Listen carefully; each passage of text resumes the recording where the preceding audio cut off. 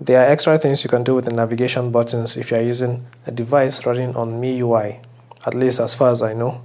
So for example, let's say you are trying to exit an app, and with the YouTube app, you're going to have to keep tapping the back button until you finally leave the app. But here is an easy way to do it. So I set it up that if I tap and hold the back button, it's going to force close an app.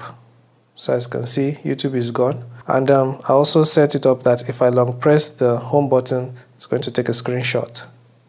For the menu button, well, I did set it up to show menus of apps that I use, but I don't really use this one. So yeah, I'm going to show you guys how to set it up so you can do it the way you want. So to do this, you just need to head over to settings, and then you tap home. Next you tap system navigation, and then you tap button shortcuts.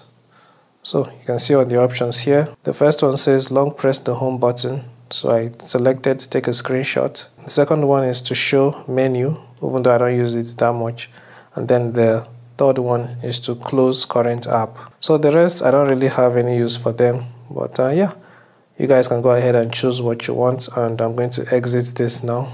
So that's how you do it. Let me know if you just found out about this or you have been using it for a while. Alright, if you have questions, leave them in the comments, and yeah, I'll be seeing you in the next video.